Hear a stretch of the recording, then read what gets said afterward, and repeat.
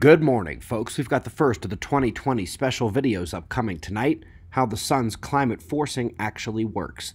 But this morning we've got weather and top science news, starting with our star at spaceweathernews.com.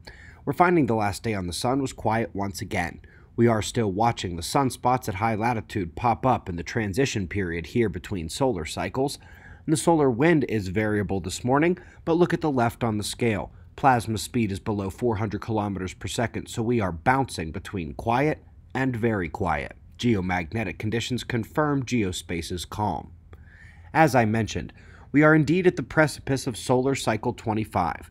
As sunspots begin to appear at high latitude, and with reversed polarity, I am starting to see all the solar physics blogs talking about the shift. New year, new decade, new sunspot cycle, just waiting for the official call. So let's go to Himawari once again, checking in on the Australia bushfires. CIRA fire detection on the satellite here. Situation is looking horrendous, and remember, we're just looking from the satellite. It can also easily show the differentiation between the smoke and the white water vapor clouds. Well, folks, after Anchorage set its own hot record to end 2019, it managed a record snowfall yesterday. That is quite the swing. And we're getting more from Jakarta, Indonesia, where the death toll has risen to 9 in their record flood event there in the city. It's extreme weather worldwide. Let's go to the science, and Space Weather Quarterly is free to read and linked below. The 4 times a year Space Weather magazine is a great way to dive into the space weather risks that will be surging back to life when, indeed, the solar cycle 25 kicks in a bit more. Folks, we see small CMEs even during sunspot minimum, but they're nothing like sunspot maximum.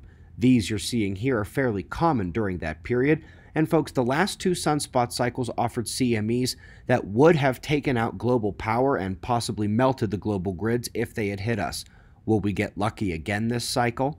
And there's more to space weather too, obviously, and the move to understand the weather effects of solar blasts is surging. I went ahead and included 2 other free-to-read solar climate forcing papers from this last year, which gives you 3 total today with the Space Weather Quarterly magazine, and there's a very good reason to reacquaint oneself with these materials before tonight. But we'll come back to that in a second. We're quickly jumping to the APS, where numerous forms of dark matter were excluded from possibility due to a re-examination of the xenon collaboration data from the last 2 years. They were, of course, hoping to find a magic new particle, but instead are cutting down the hiding places so quickly. Wouldn't be surprised if they're worrying about how many are left, and they should be. Up next, we're looking at the recurrent nova of the cosmos, and it's a great piece here summarizing a good bit of the field, including the fact that all nova are likely recurrent, and many more stars nova than we realize.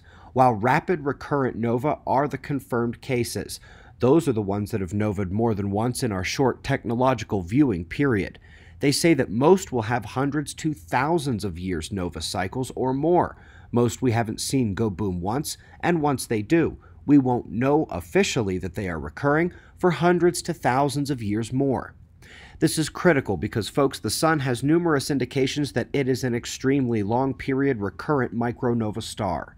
This potential gets amplified when you consider galactic electromagnetic interactions, and indeed that's what the majority of our special videos were about in December. That and the fallout here on Earth. For more on that, you can watch the Cosmic Disaster movie, linked below this video, and on our homepage. But tonight, we will be delivering more on the climate. While it is finally making the rounds that something is changing in climate science, most don't know what. If they've heard about solar particle forcing, they don't know what that means. And even for many of you here, who hear the words and see the papers here every week, the question still remains: how are these statistical correlations and sometimes obvious temporal forcings accomplished? What is the mechanism, and how does this differ from the last 40 years of climate science? That's coming tonight. The key mechanisms will take less than 10 minutes to describe, and I would love to see you back here in a few hours. We greatly appreciate your support. We've got wind map forecasts and shots of our star to close, and of course we'll do this all again tomorrow, right here, but right now it's 4:20 a.m. in the new Valley of the Sun. Eyes open, no fear. Be safe, everyone.